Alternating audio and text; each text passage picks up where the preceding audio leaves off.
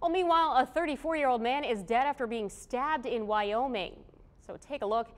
He's identified as Andre Paulson. This is where it happened. A fight broke out between three men at Taft Avenue early Saturday morning. Officers found Paulson with severe stab wounds. They started CPR but were not able to save him.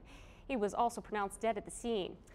Well, a second man who tried to break up the fight has non-life-threatening injuries. The suspect is a Wyoming man named Andre Jack Jr. He's being charged with open murder.